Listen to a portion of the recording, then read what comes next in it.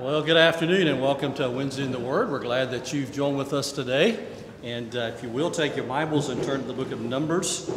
The book of Numbers, chapter 12. Book of Numbers, chapter 12.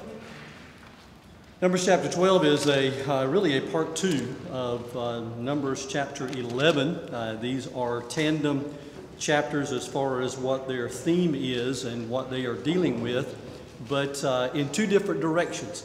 And I thought about combining them, but as I began to study it, I thought it best to just look at them as separately. When I was, and I've shared this before, when I worked on my doctoral degree, my PhD in seminary, my field that I studied was in the area of church conflict. And what I did is I studied churches in the association in Memphis, Tennessee, about church conflict in relationship to growth, about how it affects a church, how churches can come through conflict well and get on the other side and continue to grow, and conflict that is very difficult, and learned a lot when it came to that. I interviewed, I made a case study of 6 different churches and studied the history, the pastors, did numerous interviews with all kinds of people, and then came up with the conclusions that were in that dissertation. One of the things that I have that are a constant in church life, and probably have been in yours, is at some point in your life, in your church life, that you will unfortunately experience being in a church that's with difficulty, where there is a conflict. It can be between people in the church. It can be most likely, generally, most church conflicts center somewhere within the church leadership, whether in the staff or with the pastor or deacons, or whatever. But generally, that's where it's concentrated, and then from there, sides get drawn up, things can happen, and things can get out of hand. And churches create great damage to themselves and to the kingdom of God. There are churches that don't survive conflict. There are churches that have patterns of it. They just simply go and they do. This is what they do.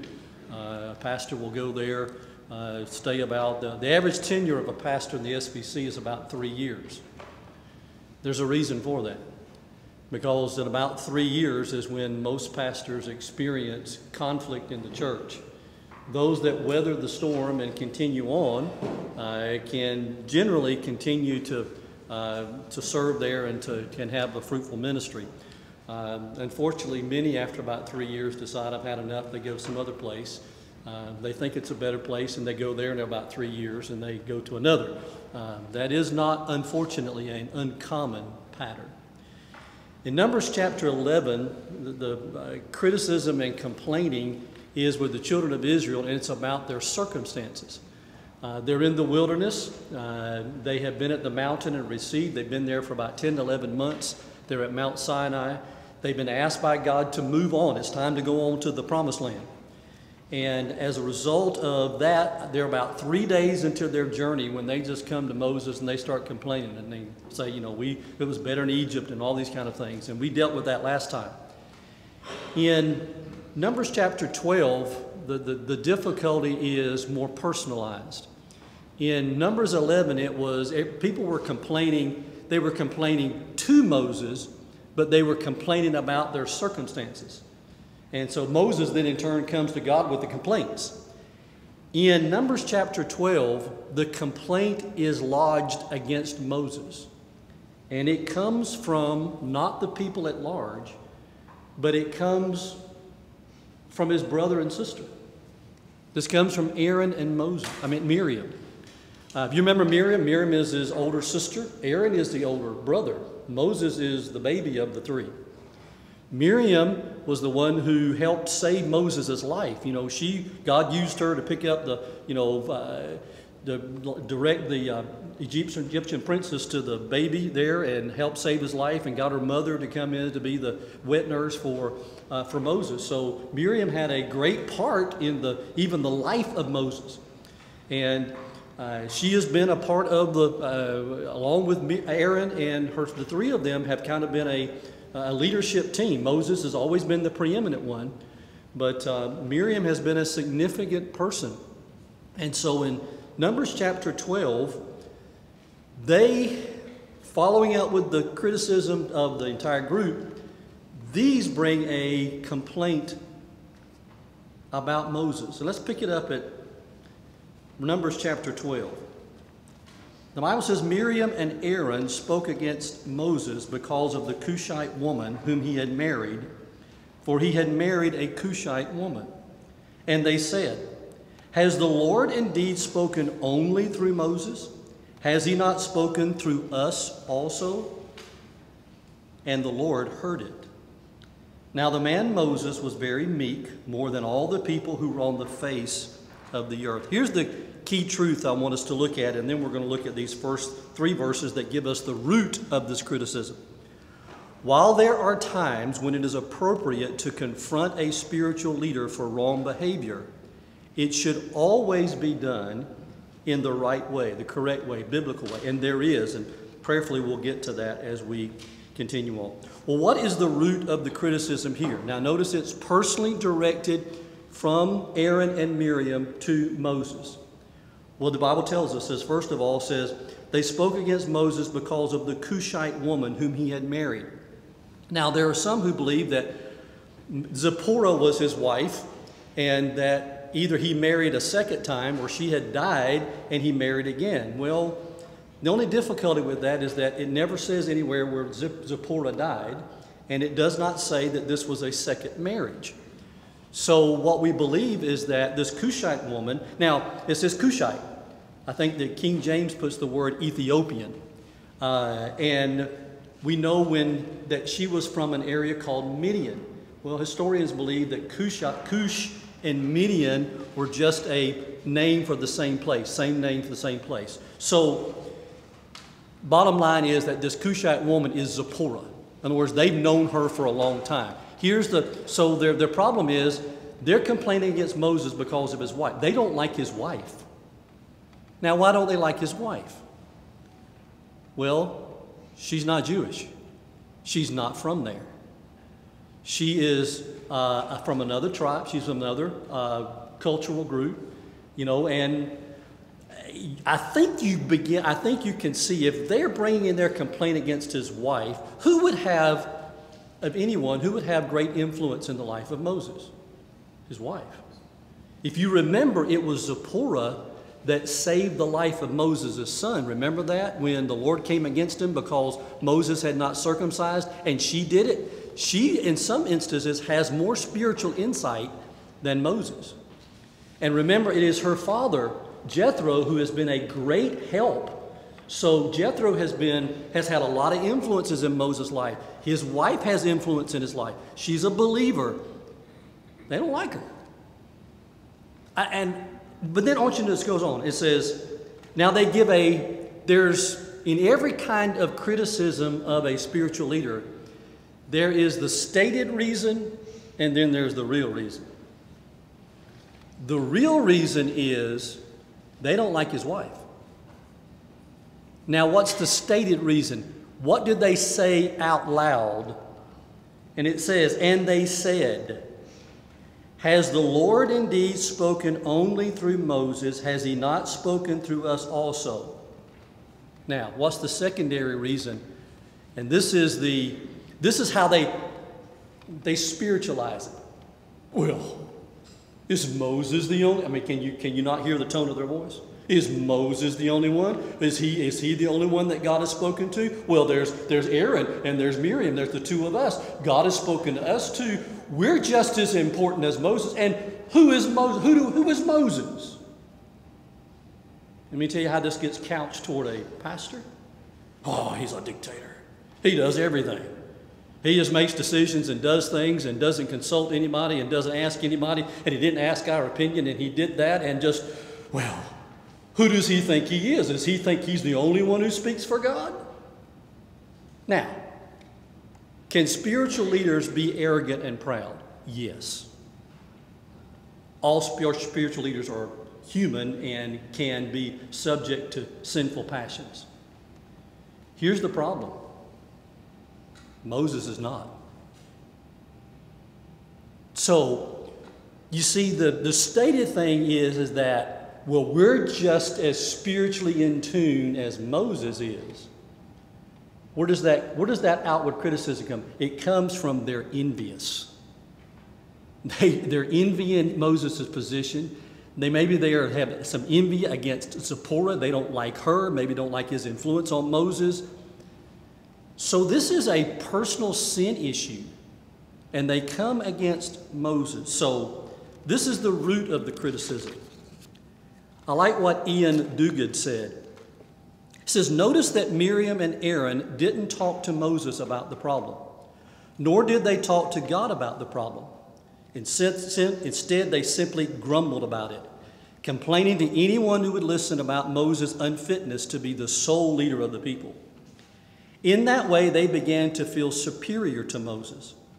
This is a classic pattern.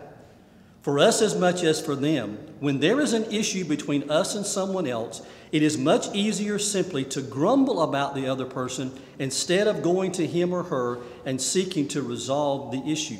Now let me also bring some other context into their criticism against him, which tells me that their difficulty with Moses has been long-standing. They feel slighted.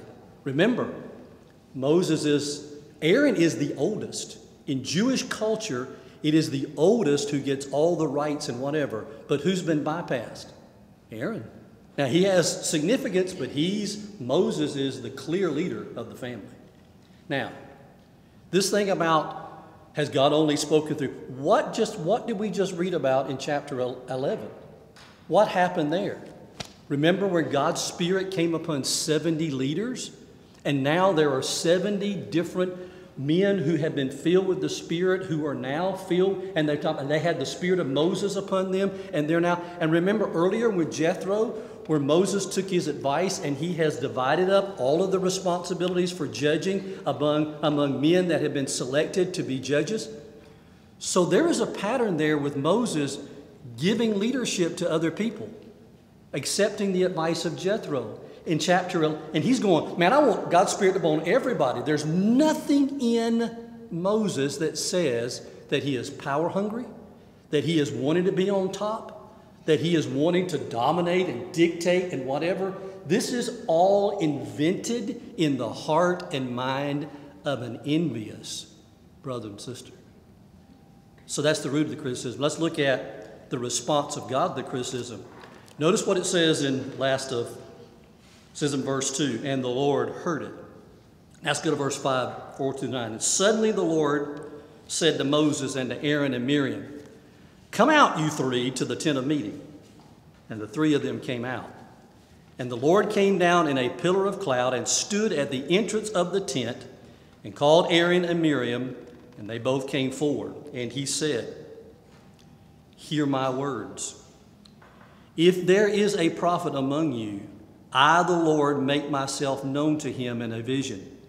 I speak with him in a dream. In other words, there are people that I speak to, God says, that are my prophets. I speak to them. Not so with my servant Moses. He is faithful in all my house. When I speak with him, I speak mouth to mouth clearly and not in riddles, and he beholds the form of the Lord. Remember how that Daniel the prophet received visions and dreams from the Lord? God spoke to him. Most of the prophets received their messages from the Lord in dreams and visions. Not so with Moses. God spoke to him face to face. Why then were you not afraid to speak against my servant Moses? And the anger of the Lord was kindled against them, and he departed. Now look at verse 3 too, and I want you to see this in context. It says, now the man Moses was very meek, more than all people who were on the face of the earth. So what is the evaluation of the man that they are criticizing? The Bible says there's not a power-hungry bone in his body. He is meek. He is humble. That word means strength under control. And God says, he is my man. He's my chosen man. I speak to him, and he in turn speaks to you. And I have other prophets, but Moses is, now remember, in our context that we're talking about, Moses is an Old Testament picture of the Lord Jesus, his lordship. So, And I need to stop and just say this right here. A lot of times there are the application that is made here is made wrongly. Here's the application that's made wrongly. Well, and I've heard preachers preach on this before, and they say, well, this clearly says you should never confront a pastor who is doing wrong, whatever, that he's the God's anointed and don't say anything.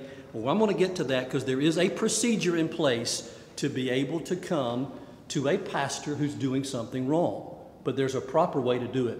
This is just an illustration of how it's not to be done. This is personal. It's petty. It comes from their own sinful nature. There is no evidence. And the Bible is very clear. In other words, who comes to Moses' defense? Moses doesn't defend himself. God defends him. And God comes to Miriam and Aaron and says, hey, listen, let me tell you who this man is. And you're barking up the wrong tree when you're barking against this guy because he's mine. So what does God do? He immediately calls out Aaron and Miriam. God doesn't let it go. I mean, immediately, the next thing, he hears the criticism, he brings it out. He reaffirms his special relationship with Moses. Says that he's my faithful servant. And then I want you to notice that God's anger is kindled against Aaron and Moses. Matthew Henry in his commentary says this: Moses had often shown himself jealous for God's honor. Remember with all the times that we've studied about how that Moses has defended the honor of God, and he's stood in the gap before the people and says, kill me instead, kill me instead of killing them. And I mean, he has stood up for the honor of the Lord. He's like, God, if you kill all these people, your honor will be defamed. Moses had often shown himself jealous for God's honor. And now God showed himself jealous for Moses' reputation. For those that honor God, God will honor. Isn't that great? Listen, when you honor the name of the Lord in your life and people come against you unfairly, God will protect your honor himself. He'll do it. He'll be your defender. Well, what are the results of the criticism? Look at verse 10. And when the cloud removed from over the tent, behold, Miriam was leprous, like snow. And Aaron turned toward Miriam, and behold, she was leprous. And Aaron said to Moses, O my Lord, do not punish us because we have done foolishly and have sinned. Let her not be as one dead, whose flesh is half eaten away when he comes out of the mother's womb. Moses cried to the Lord, O God, please heal her, please. But the Lord said to Moses, if her father had but spit in her face, should she not be shamed 7 days? Let her be shut outside the camp 7 days. And after that she may be brought in again. So Moses was shut outside the camp 7 days, and the people did not set out on the march till Miriam was brought in again. After that, the people set out from Hazeroth and camped in the wilderness of Paran. Well, what are the results of the criticism? Well, first of all, it was hurtful to Moses. Who can hurt you the most? People that you love the most. Who's the closest to Moses? His sister. I mean, he loves his older sister. I have 2 older sisters. And my family, there's 5 in my family, and there's kind of a big gap of age between the oldest and the youngest, 20 years to be exact. And my oldest sister, her name is Barbara, I was the ring bearer in her wedding, so that tells you our age difference. And in many ways, she has been like a mother to me. In fact, she still is. She still thinks I'm 12 years old. But anyway, I love her. She loves me. We have a great relationship and a great sister. But I know that endearment of older sisters. And, you come from the same family, and she has that history of saving him, and he knows that.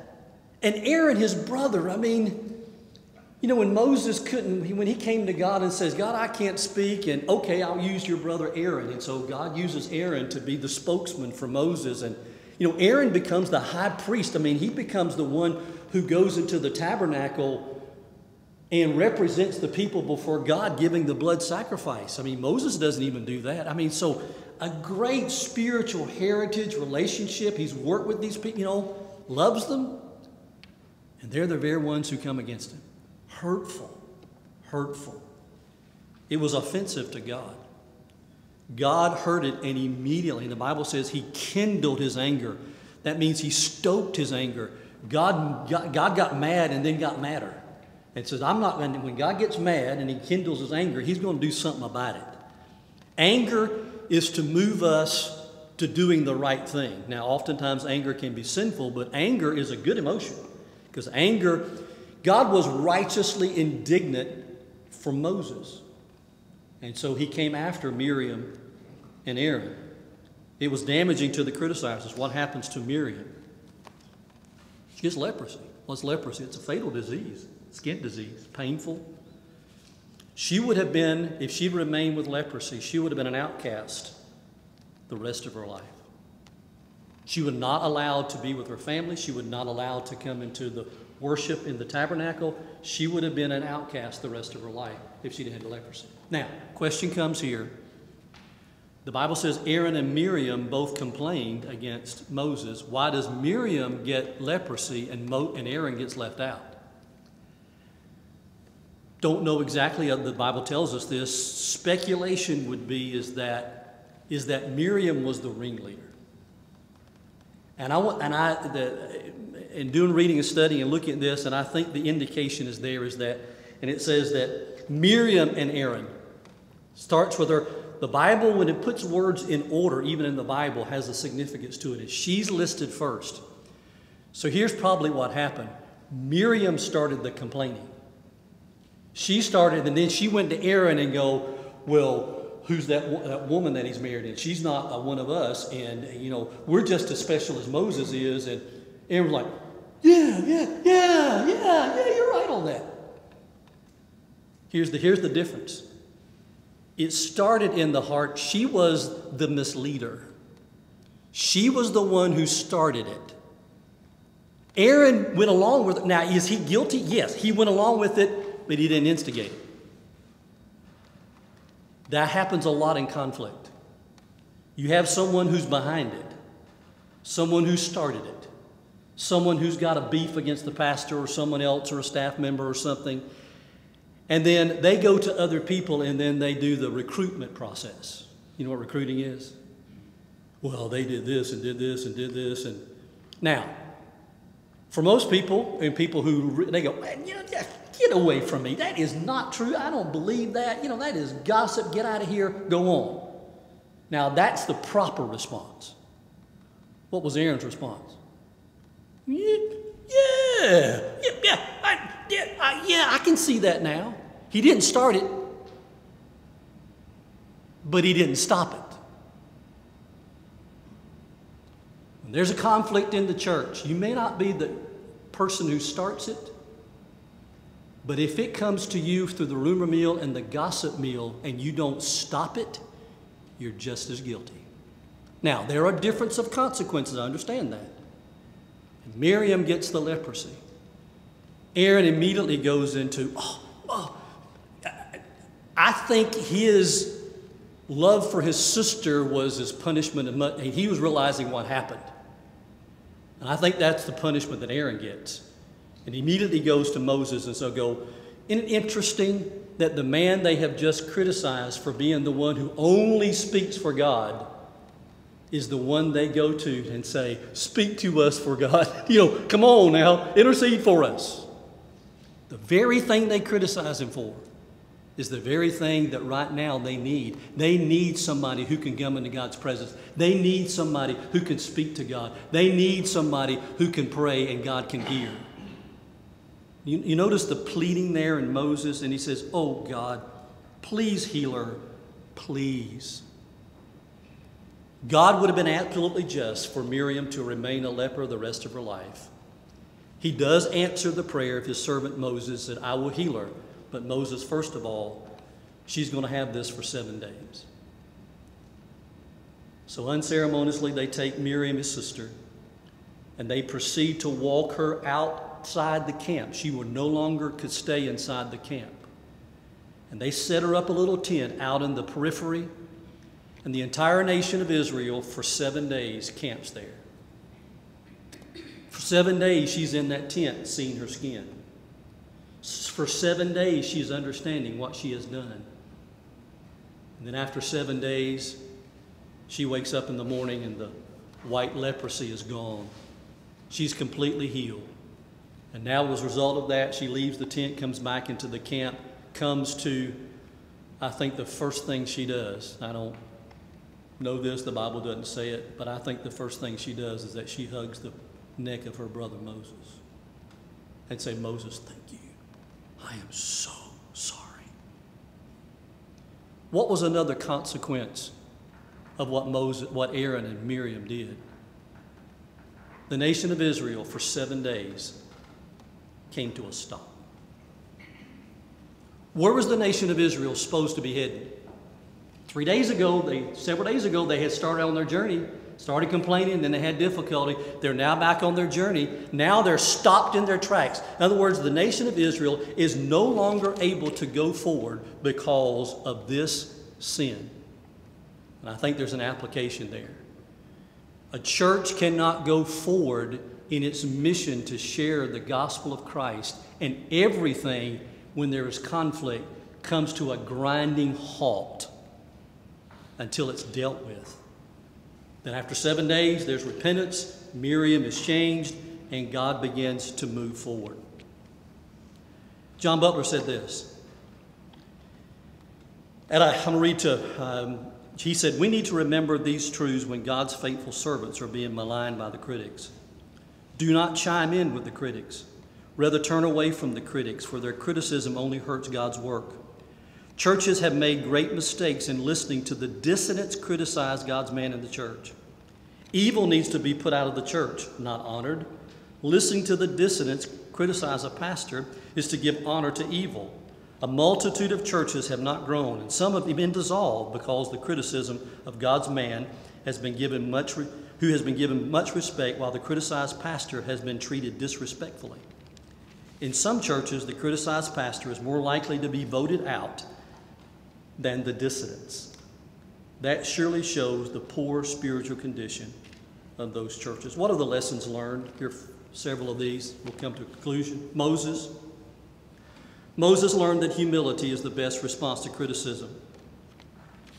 He learned that humility is the best response. Moses didn't get mad at his brother and sister. He didn't strike out at him. Moses knew that he was innocent. He knew that, like someone says this, don't ever try to defend yourself. Your enemies won't believe it and your friends don't need it. I like that. He didn't defend himself.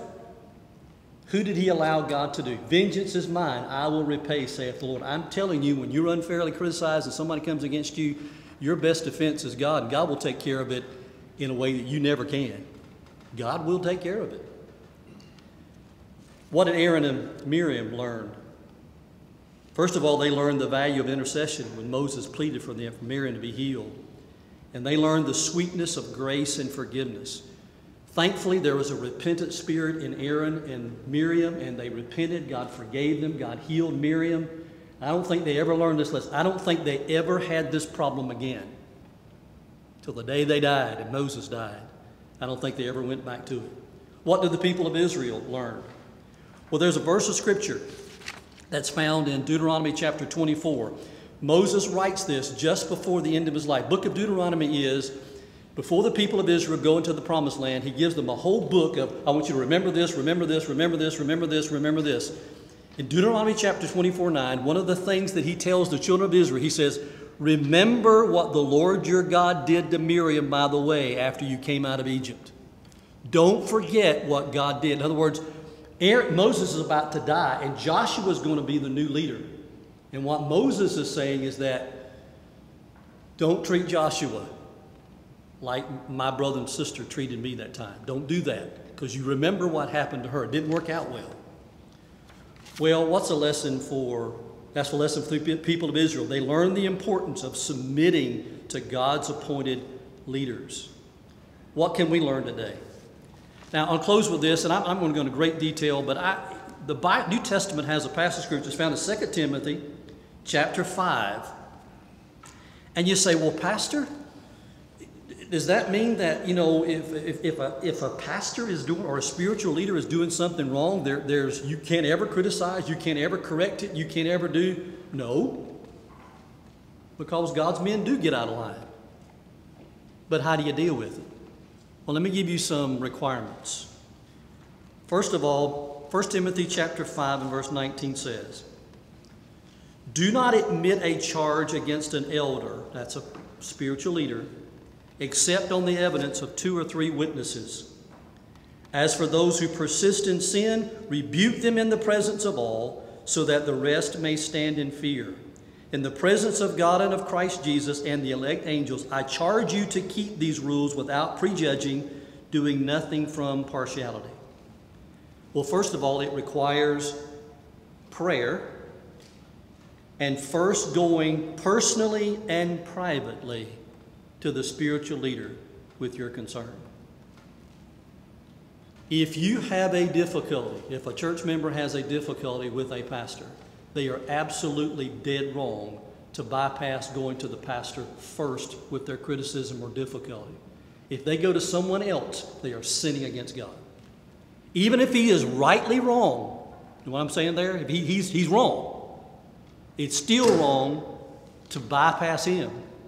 Matthew chapter 18 says, if you have something against your brother and a pastor or a spiritual leader, staff member, other member of the church, spiritual leader, the deacon, their spiritual leader, they still fall under Matthew 18. If you see them doing something wrong, you go to them first. What are you trying to do? Bring correction. You're trying to deal with it. You're saying, listen, I've noticed this, and correct me if I'm wrong. This is what I saw. Gives them an opportunity. Maybe a misunderstanding. May have seen it wrong, or it may be genuine.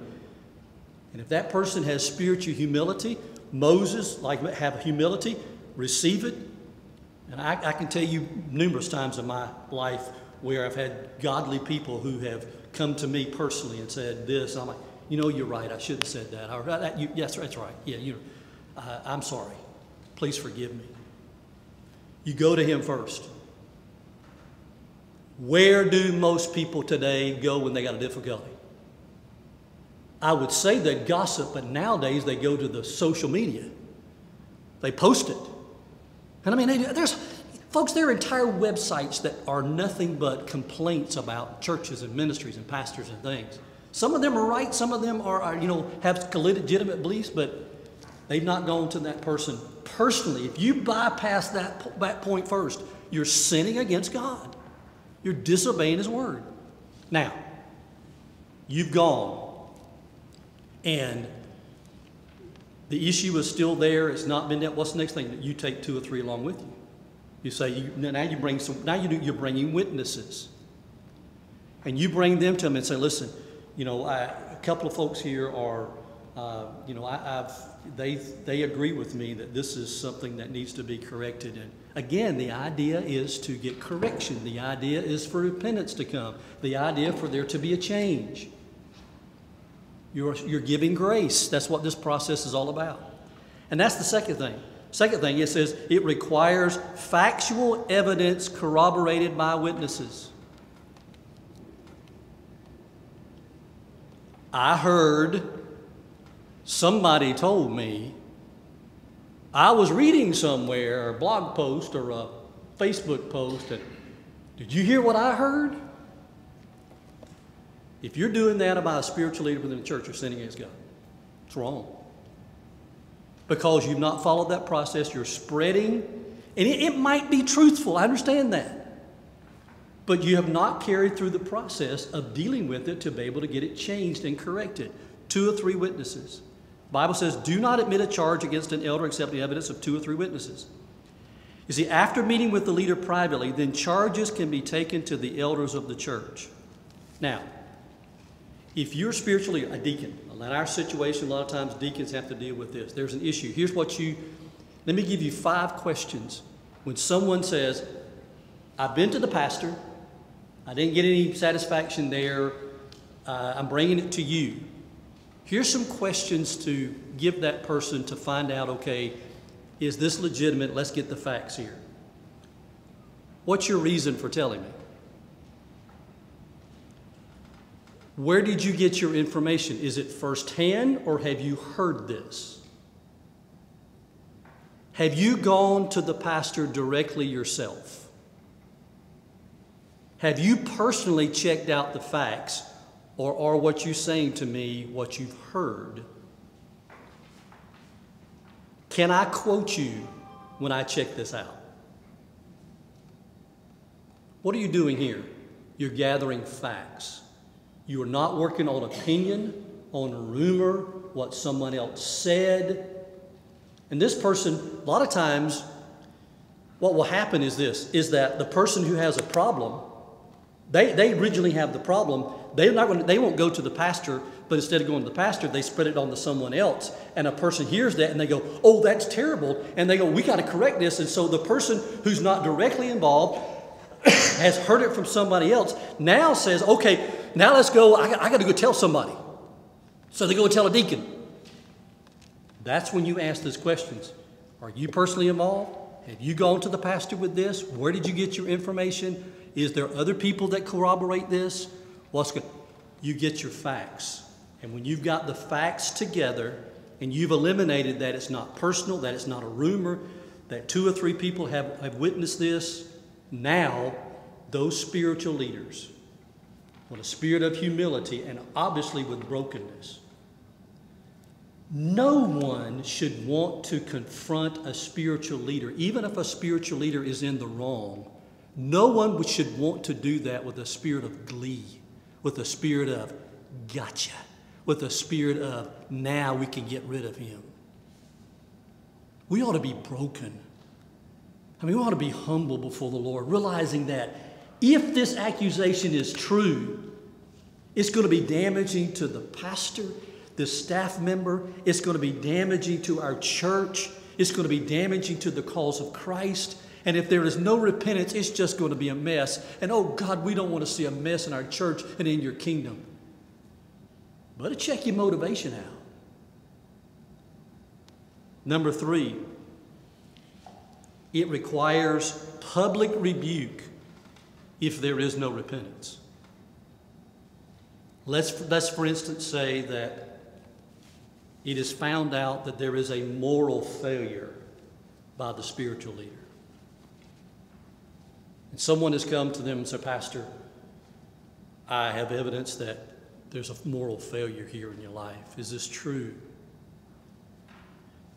And then there's not satisfaction there, or if there's an admitting, then hopefully there's a repentance and there's a whole process for that. But maybe there's a denial of it, but then there are other witnesses and it's been confirmed that this is true, and now spiritual leadership is coming to the pastor to confront him with this moral failure, and he remains adamant that he is not guilty, that this has not happened, whatever, and he is, the evidence is there. What do you do then? Then, when there's unrepentant, corroborated, evidential sin against God, because the pastor, spiritual leader, is a public figure, this cannot be handled privately. It's got to be public. What's the third level in Matthew 18? You bring it to the church.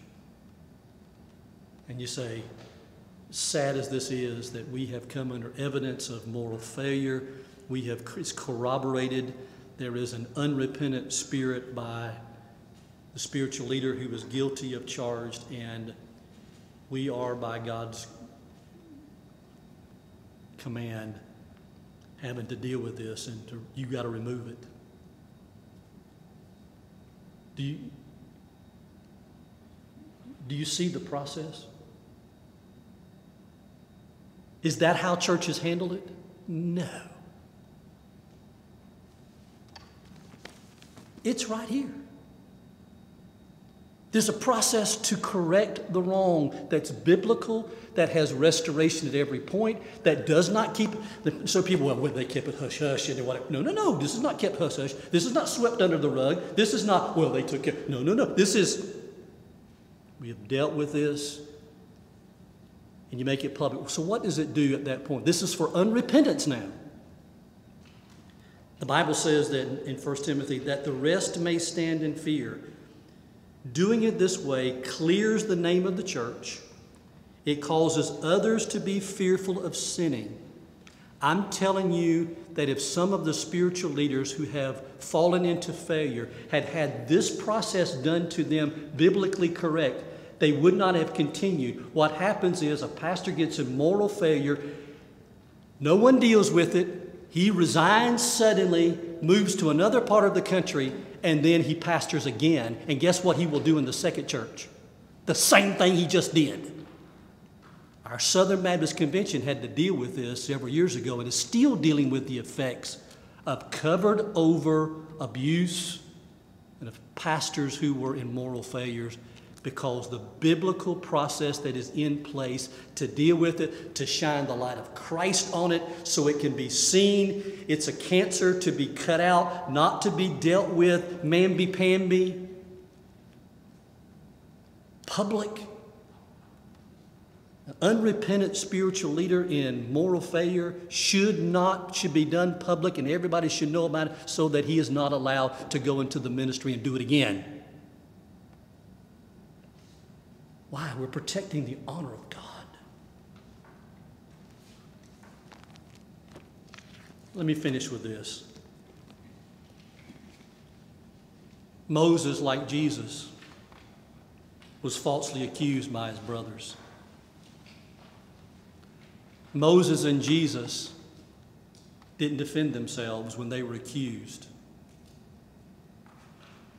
Moses and Jesus both interceded for those that accused him. Jesus said from the cross, "Forgive them, for they know not what they do."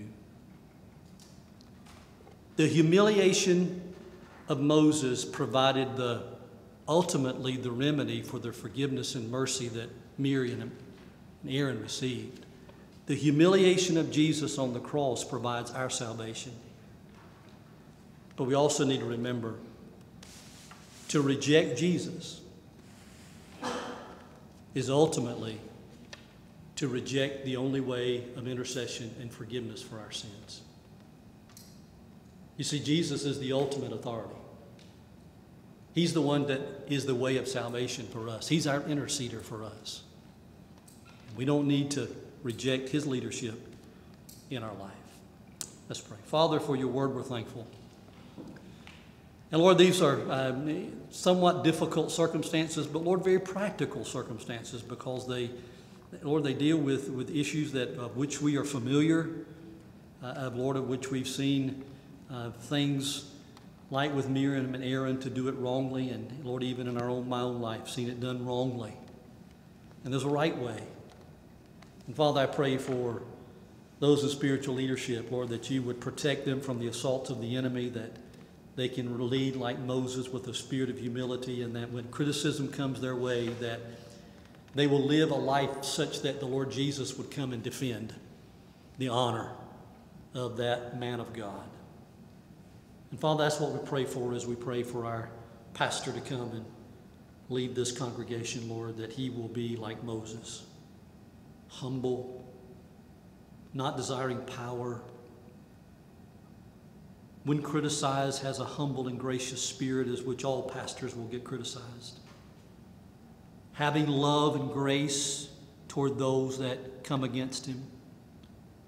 And Father, we pray that you would protect him, give him a soft heart, clean heart, and an upright walk with you, and that he truly would be Moses, the man of God for this congregation, to lead them in the days ahead, that we may be led to the promised land. We pray this in Jesus' name. Amen. Well, God bless you. Thank you for joining us today for Wednesday in the Word.